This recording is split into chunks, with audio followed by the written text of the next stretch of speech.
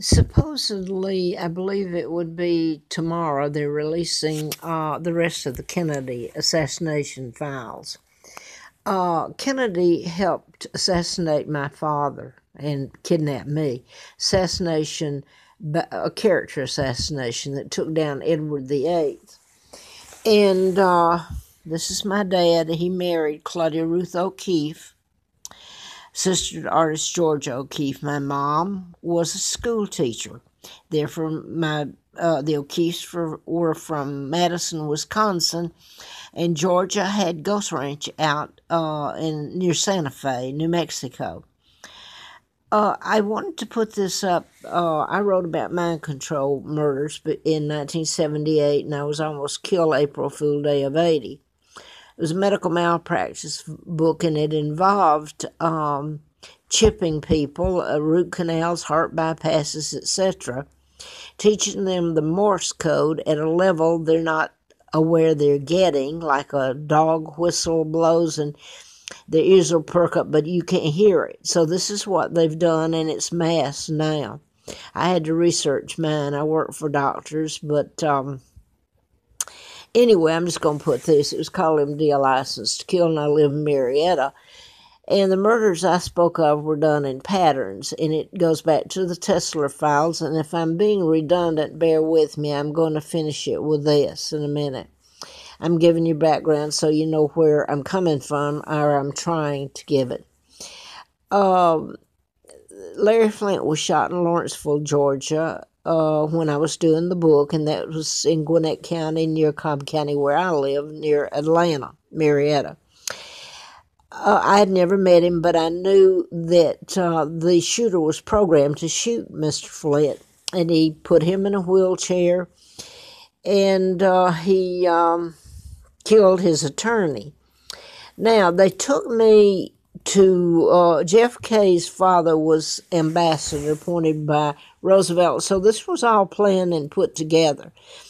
He's a Jew, and he appointed Joe Kennedy ambassador to England, 36 till they kicked him out in 46. And this is when my father became king, and he was married to my mom, Claudia Ruth, who was queen. Now then in 36, he was forced to abdicate because they had Wallace Simpson. She married a double, and they made up lies you wouldn't believe. And they were attributed to my father because they were controlling the media back then, it sounds like.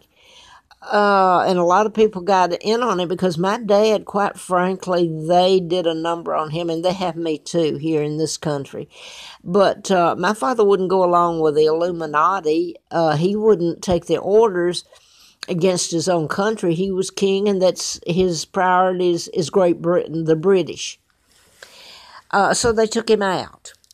Now then, a double married Wallace Simpson became the illegal Duke and Duchess of Windsor.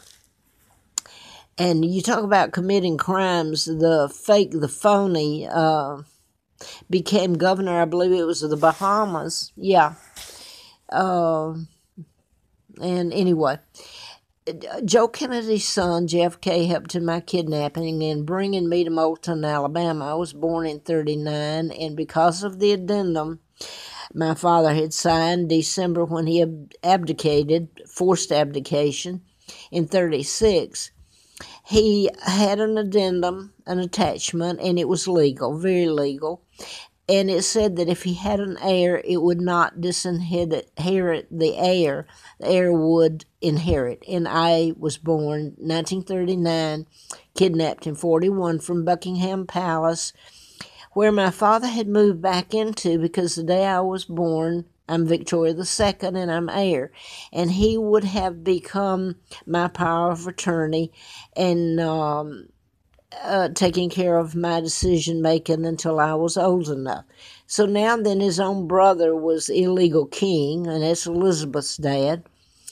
And Elizabeth was 15 years old, so she's kept quiet. In fact, she's amassed so much wealth with my money. And she's a war criminal, so is her father and her family there that surrounds her. I hope some of the Windsors were on my side. I know there's some that's, but then I'll leave it at that. They brought me to Moulton, Alabama, and gave me the name of a twin, Peggy Ann Dempsey. I married Childers, and I still have to use the name.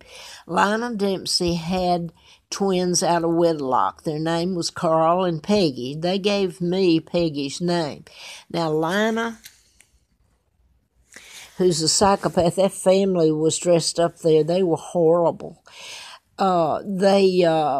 She killed the Carl about a month after the twins were born, and they're about a year older than me. When they brought me there, they gave me Peggy's because she was killed about a week or 2 weeks before I came. I found out now, and they fed her to the pigs, quite frankly.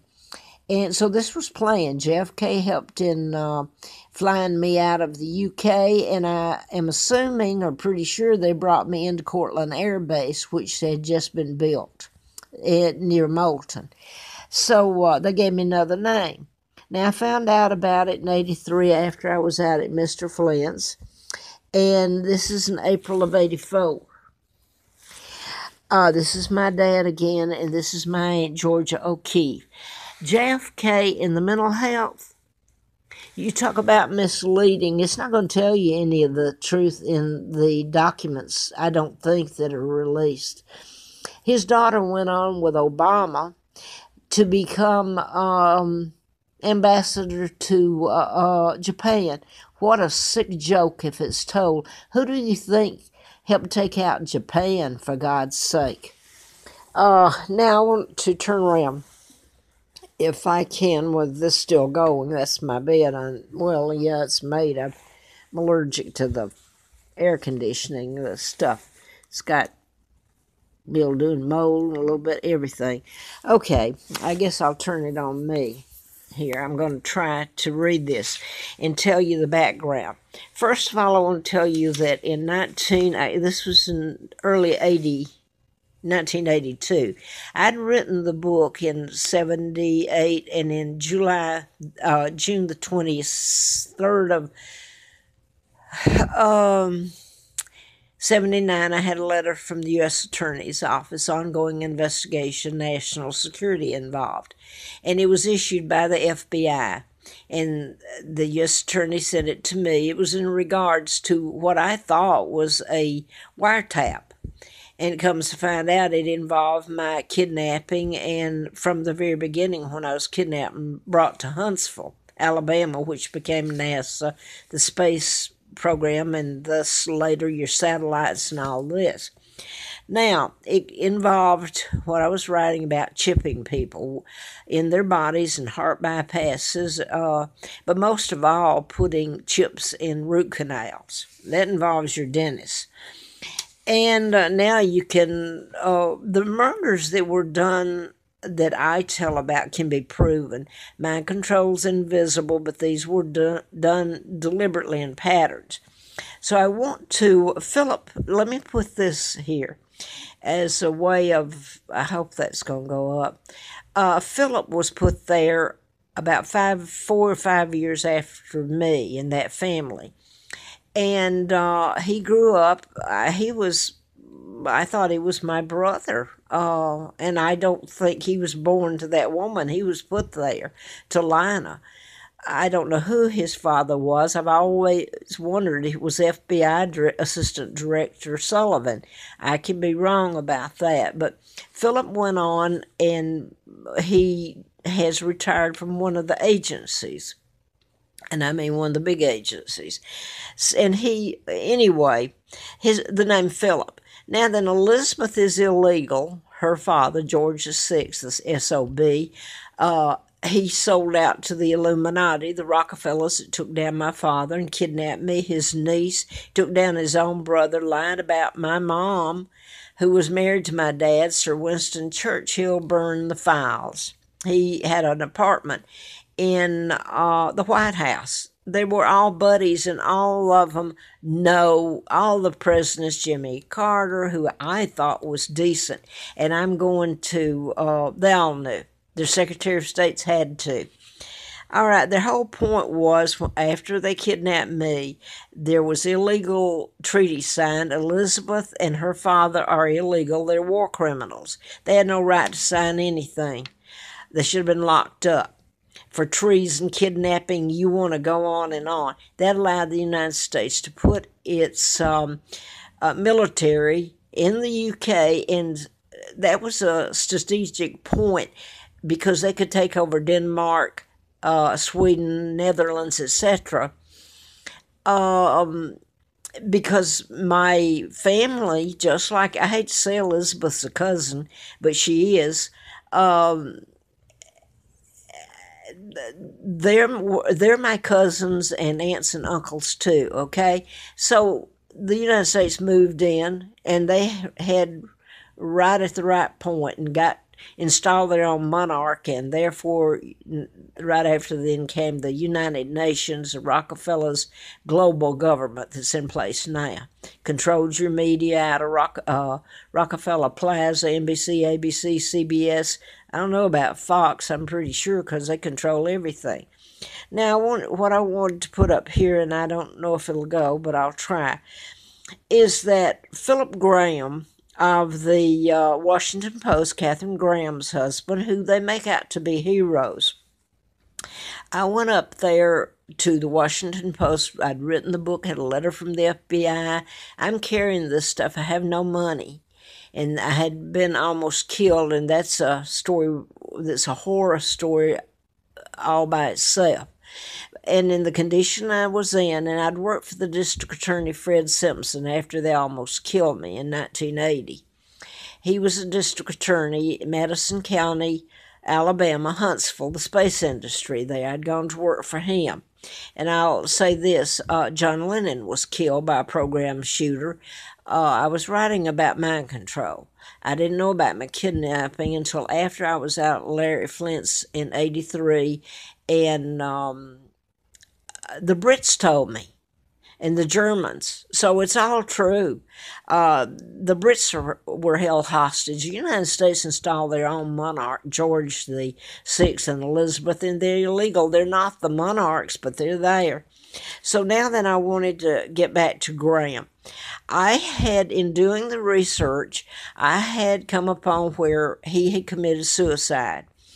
And I know that he sat on the board of, I can't remember the name of it, but I'm going to read this, and I can't even Google it now. You could Google it. But he supposedly committed suicide, and I'm going to read from this. But first I'm going to tell you this. I went in with information about mind control murders, where I'd done the book, worked for doctors, had the book on me, where it went before Revel, which was a religious. It went before their board, but and then they didn't buy the book or publish it, but things got really bad for me, so bad. So I carried this all with a letter from the FBI into Katharine Grant, the Post. I went in, first of all, and they had tight security. This is early 1982. And they let me in, and this black gentleman at the information desk said, well, we can't let you go up. About that time, a woman stepped up like she was told to do it, and she said, oh, well, Katharine Graham's office is on I've forgotten now, I think they said the 7th floor. But anyway, it was like she told me where she was, and I was trying to get to her. So the black gentleman behind the desk called a reporter, and he came and got me. You had to be escorted up to the news desk, to the reporters. So I went up there, and he did the same thing as it's role-playing, and it makes me connected. He put his foot up on his desk with his shoe right in front of me, which would be, he's being nice to me, but that's not a nice gesture unless you know what it is. It relates back to the Wayne Williams and to Fulton County District Attorney, and I'm going to forget his name. He's friends of, oh God, she's on Nancy Grace. Slayton. I don't like Nancy Grace, by the way, but I thought Slayton was good. I don't know. But anyway, I'm relating back to just before I came up there, not too long, because Wayne Williams was a part of the mind control murders. Mary Welcome was his attorney, etc. And they did the role playing. They said Mr. Slayton, the district attorney, was busy and couldn't see me, but his assistant attorney could. So I went in there and he put his foot up on the desk and started talking to me and said, well, we're going to see you later, you know. And as I went out the door, I looked to which would have been my right, and there's the district attorney Slayton, the door's open like that, and he's leaning against it, looking at me. And he said hi. I don't know if that was all. And I left, and this ensued into all this mess up until today. I want to go back to 1980 when I worked for the district attorney. And this is one of the district attorneys, assistant district attorneys, Thomas Jefferson. So help me, anybody can check out anything I've said. It's true. The media won't print it because the Illuminati, the Rockefellers, control them. And they kidnapped me and took down, well, anyway, going back to him, he called me in his office, and I was sitting there, and that was the beginning of putting the foot in my face, well, not really, but up on the desk, which is very inappropriate, while being very nice to me. So anyway, it's kind of like sign language or cryptic. So here I am, and the reporter puts his foot up on the desk, and I really don't remember what was said, but I had all this information on me trying to carry it in my book, and it was heavy. And he said, well, he didn't know if he could help me, but he took me to, he's supposed to have a security guard come up and escort me down. How about that? Well, he took me to the elevator. Well, you know where I'm going. There was no security guard there, so I go up to where Catherine Graham is. I got up to the office, and I had letters typed, and attached was the FBI letter, and I thought I was going to do her a favor. You know, maybe she didn't know her husband had committed suicide because he had a chip in him and because who he worked for. Okay. A few minutes later, I had a big security guard come and said he was supposed to escort me out. I went down with him. He had his hands on me. And I went down. And as I went out, this is black security guard. And as he puts me through the front door, the black information guy that I'd talked to before I went up is coming in, and he says, we'll see you later. Well, that was back then. Now I want to relate to you this part. I want to read to you because Philip Graham was on an a communication satellite. And this won't tell you very much, and I put it together this morning, and I'm going to do the best I can. I'm going to read this off. Philip Graham, 48 years old, president of Washington Post, Executive Office, Washington, D.C. I'm going to leave it to you. You can Google him on Wikipedia or whatever, and he's got all kinds of positions and all this. So he died of gunshot wound at his farm near Marshall, Virginia. He supposedly had committed suicide, killed himself with a 28-gauge shotgun.